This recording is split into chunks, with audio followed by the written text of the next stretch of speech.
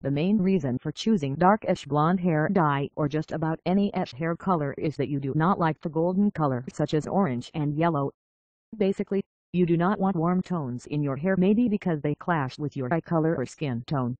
You can actually wear darkish blonde hair dye on black hair, on brown hair and even dark brown.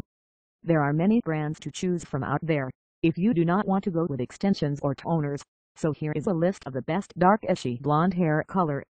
Revlon Darkish Blonde, Revlon Color Silk Darkish Blonde 60 Low Real Darkish Blonde Preference 78 Arnie Herbel Color B7.1 Natural Darkish Blonde. The biggest brands with high quality reviews are Revlon and L'Oreal Paris and Revlon.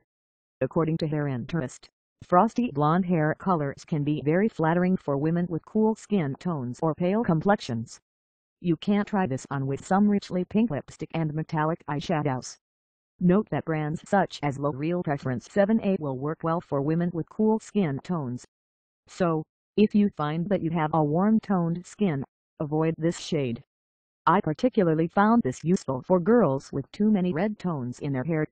It is just the perfect product to neutralize red undertones in hair.